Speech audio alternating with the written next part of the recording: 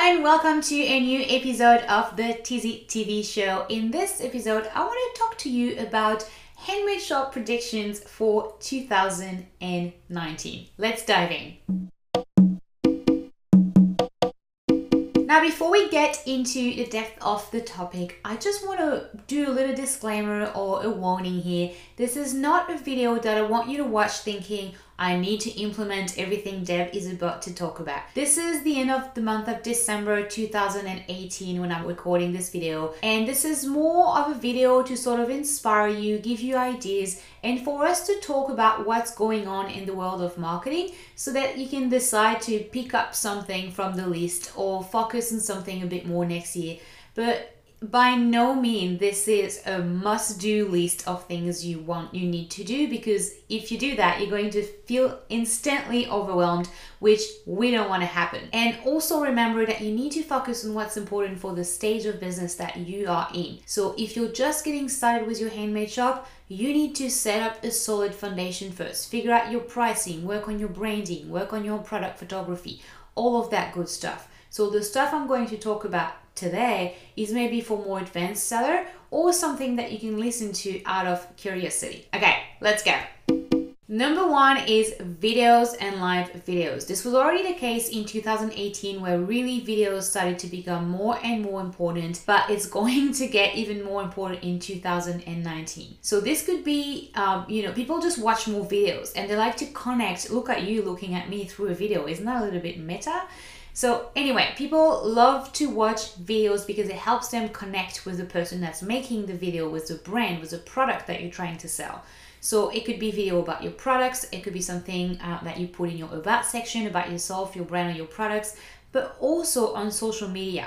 And that's where live videos come in. Live stories on Instagram are becoming very, very big. And I'm sure people spend much more time now watching Instagram stories than they do scrolling their feeds. So it's important you maybe think about starting to use videos and live videos for your shop. This might mean behind the scenes tour so that you can show a little bit of authenticity about what's happening when you're working on your products. It could be a studio tour. It could be watch me make this product, and you could then speed that video up so that it looks like a short video when really it took you a little bit longer to make the product. People love to see that. It could be FAQs about your product. It could be a video of you receiving your supplies or picking your supplies.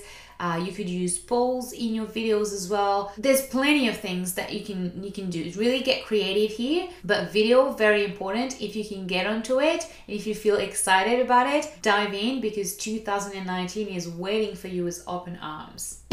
Number two is user-generated content, which is a very fancy marketing word, which really just means making sure that you're creating a community of people around your brand and product that really support your shop and that will talk about your shop to other people. Authenticity, communities, and user-generated content are becoming very, very important. They were always very important, but it's becoming bigger because of this thing called influencer marketing. It appears that in today's world, we love to follow someone, and when these people make recommendation, we tend to think, okay, you know what? If this person likes this product, I must try this product, or I should buy this because she says it looks cute, or he said it looks cute. So, that's very simplifying the topic, and influencer marketing is only a part of user-generated content. But the idea here is to really try to create a community of people that are going to follow your brand and reshare them, wearing products that you made or using products that you made. And you can reshare those images, you can reshare those mentions so that people can see through your marketing that it's not just you saying, hey, my products are awesome, but that other people think that way. It's important because it's instant trust and it's also instant fear of missing out when we see that. And so it's very, very effective in today's marketing world. And that's definitely not about to go away in 2019. Number three is social shopping. And what is social shopping? It's shopping from your mobile phone. That means that we need to be way past having a website or a shop that's mobile responsive, meaning that it looks nice on desktop, but it also looks beautiful on a smaller screen. We should be way past this point in 2019, and we should actually start thinking about ways we can make customers shop our items while they're doing what we all do when we're on our phone, which is going on social media. So social shopping is really shopping products via social networks. So Instagram and Pinterest are the two I'm mostly referring to, although on Facebook it exists as well, which you can have a shop on Facebook. But Instagram has recently released this option of being able to tag your product in your feed, and that's working really well. And Pinterest is also a great platform to actually sell your product on. You can take people back to your shop, or depending on which country you live in, because Pinterest doesn't have this, I believe, in every countries yet, but you can also have people check out directly on the platform. So I would really encourage you, if you're not doing these things, and if you are at a stage in your business where you think you're ready to dive into those strategies, to look into social shopping, because it is growing really quickly. Number 4, and I know I'm not going to make many friends with this one, is free or fast shipping. Now, before you get all mad at me, I think we all agree that Amazon has created a world where people expect free next day delivery on anything they buy online. And so the more you can do to make shipping fast and free for your products, the better. Now that I've said that, I am absolutely not saying that you must offer free shipping, on all of your products everywhere in the world. Not at all. I know that for some shops, actually for most of you guys, it's going to be borderline impossible to do that, and you might need to redefine what free shipping or fast shipping means. It could be only locally, it could be only above a certain amount. There's different, rules that you can put in place to protect your profit margins. But my point here is more try to play a little bit with it and to see how you can reduce shipping on the customer's end. The customer is always going to pay for it. It's just going to be included in the price. But as much as you can, try to play with those strategies, because that is what people are used to, and that does affect your conversion rate quite strongly. It also is a bonus for you guys selling on Etsy, because it is a new criteria in the Etsy algorithm, which I have done a video about, and you can find it just below in the notes, just below this video, if you want to watch this after this video. So here I said it, I'm not saying you should have free and fast shipping on everything, but trying to think about what you can do to reduce the perceived shipping fee on your customer's end. Lastly, we need to talk about SEO, search engine optimization. And my main message to you here for the year to come and all of the years to come is don't try to cheat the system. And by that I mean don't try to cheat the algorithm, and instead focus on what your customers want.